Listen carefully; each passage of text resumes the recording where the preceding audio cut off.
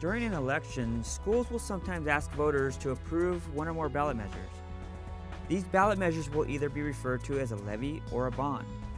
And the difference between the two can often be confusing.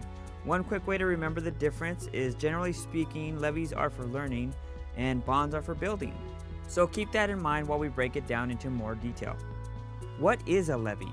A levy is a ballot measure asking voters to agree to a property tax that would collect a set dollar amount for the specific number of years. Levy money is used for operational costs or capital improvements like computers, curriculum, or buses. Local levy bridges the gap between state funding and the true cost of operating a school district.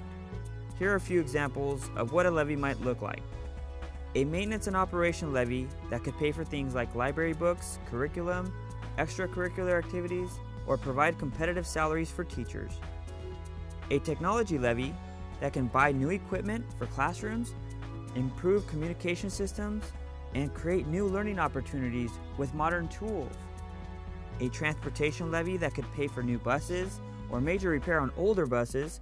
A transportation levy could also improve the fuel efficiency and help prolong the life of an existing bus fleet.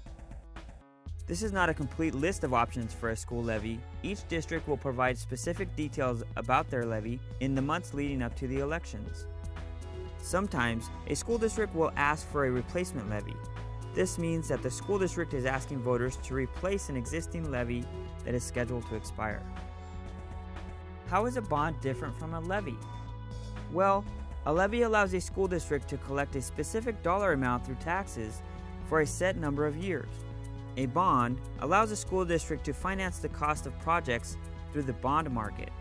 When a school district places bond measures before voters, it is asking for the authority to sell municipal bonds and then pay the principal and interest on those bonds using money collected from property taxes. Bond proceeds are used to purchase or construct new buildings, renovate or modernize existing buildings, add or upgrade infrastructure systems, and purchase additional equipment.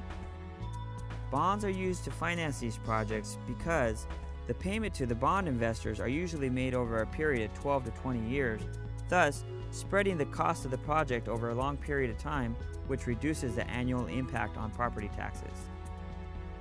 While it takes a simple majority of voters to approve a levy, it takes 60% supermajority to approve a bond measure. Whether it is a bond or a levy, new or replacement, each school district making the request will outline exactly what its ballot measure would pay for if it is approved, and what the estimated tax rate would be for the property owners in that community. You can obtain this information by contacting your local school district office.